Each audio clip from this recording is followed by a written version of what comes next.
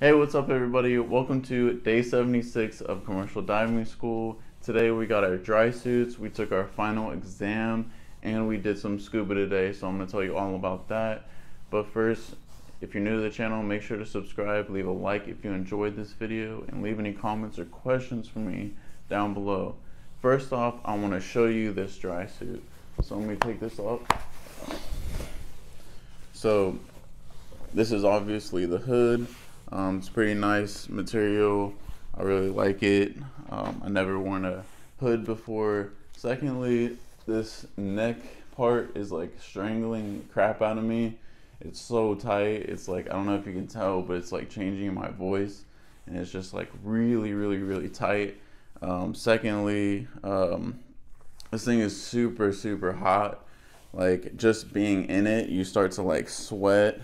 Like, you can kind of see like your sweat in the wrist and in the neck area, and also as well as the neck, the wrists are like super tight too. They're like crazy, like strangling, super tight. But they said it's supposed to be like that. It's supposed to be tight in some areas and loose in other areas. But this thing's actually pretty cool. First off, I noticed that it has these like shoulder strap parts, because we wear the harness that has our bailout bottle on it, and it's kind of cool because this is like a hard like material that can kind of support the weight of the harness, which I just noticed was really cool. It looks like it's made by Northern Diver, and I don't know if it's called the Dive Master or not, but that's what it says on it. Also, it's kind of cool. It has the CDA like school logo on it, like imprinted on it. It's not just like a sticker or something. It's actually like imprinted on the suit. So I thought that was pretty cool. It has like a giant zipper like in the back.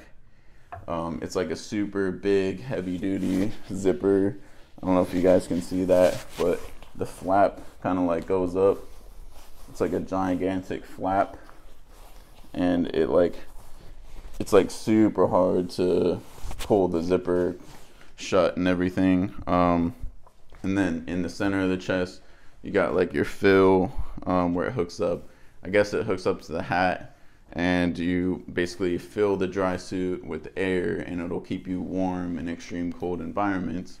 We haven't used it so far because we're going to be using it in Ocala, because it's going to be really deep, so it's going to get really cold, so we're going to need to keep warm. And this thing is like, you know, professional, like heavy duty stuff to keep you warm. It also, I think, has a vent right here that you can adjust. It has like a plus or minus that you can like spin around. The fill also spins around, so I guess you can, if you're trying to, the hose runs one way. The dry suit also comes with a bag.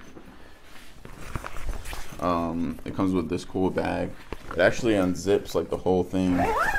Like, normally bags just like would unzip at the top, but this thing unzips all the way, and it can completely open. I don't think I've ever seen a bag that opens like completely. And then it has a little pouch for like a repair kit, so you can kind of work on it. And I think that's what this is. It's like another little pouch that comes with like maintenance stuff in it. I see like a box. It's like an unboxing video. But yeah, dry suit seal lubricant. So I guess you need the lubricant to make the seal. And it also comes with the hose, the pressure hose, where I guess this like is a quick disconnect that goes here, and I think one end goes to your hat, so you fill it up. But yeah, also it has pockets. I don't know if you guys can see that, but it has like a pocket that is like Velcro, so it's like a flap. And then you got your other side that's more like a zipper that unzips. And it's got this huge like D-ring on it that doesn't look like it ever comes off. And then the suit and the booties are like all one piece, so it's like a onesie. So it doesn't come off like the boots and everything. So just in case y'all are wondering, it's all one piece and it all comes together. But I think that I covered everything about it. So I'm gonna go ahead and take it off now because it's extremely hot.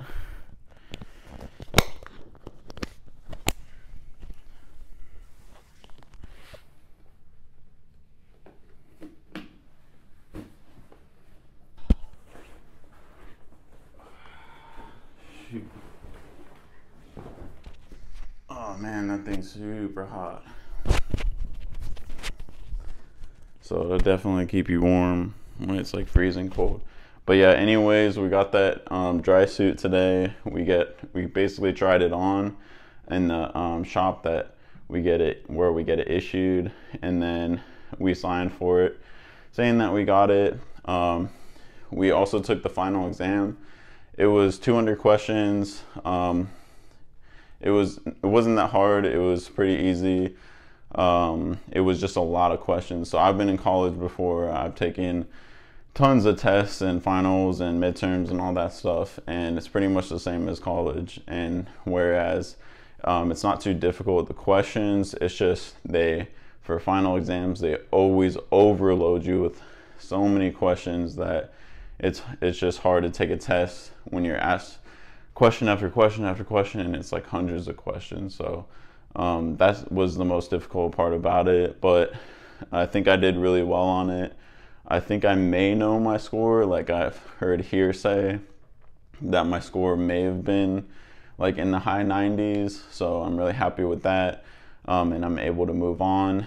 Also, what we did today was we have our dive log and our competency books, and basically our competency books get filled out for each module, and it's saying that we did certain things, like we did welding underwater, and then we're going to do the dive bell, we're going to do the heliox, hyperbaric chamber dive, all that kind of stuff. We got it updated and signed off, and so we got our dive log up to date and signed off as well. So that's another thing that we did today. And then the last thing we did was scuba.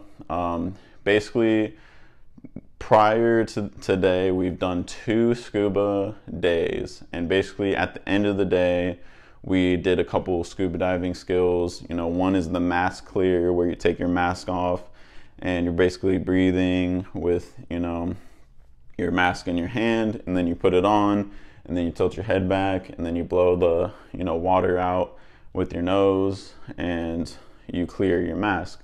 Another one is the regulator retrieval, where you spit out your regulator, and then you breathe normal, showing that you're blowing bubbles, that you're exhaling, and then you kind of swoop your arm around and recover it and put it back in. And then there's also your buoyancy control, where you show that you can inflate your regulator, and you know how to get to neutral buoyancy.